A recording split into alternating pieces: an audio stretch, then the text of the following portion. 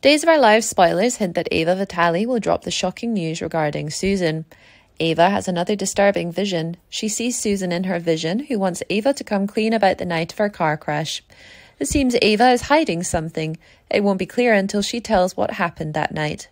Ava is struggling with another vision. Susan Banks wants Ava to come clean about that night of the car crash. She won't think there's anything left that she has to remember. Harris Michaels sees Ava struggling and calls Marlena Evans for help.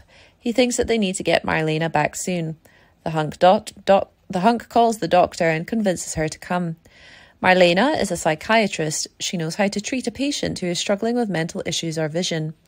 On Monday's episode, Marlena rushes to the Bayview to examine Ava. She gets updates on Ava's struggle with Susan's visions.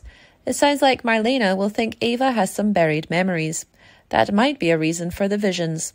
Will Marlena discover what's really happening to Ava? Marlena hypnotizes Ava, hoping to unearth the trauma she has shoved down. Marlena will try to find out what happened that night of the car crash. Spoilers say Marlena hypnotizes Ava and starts asking her. There will be some flashbacks of the car crash. Harris believes that the hypnosis session will succeed. He knows that Marlena can do it.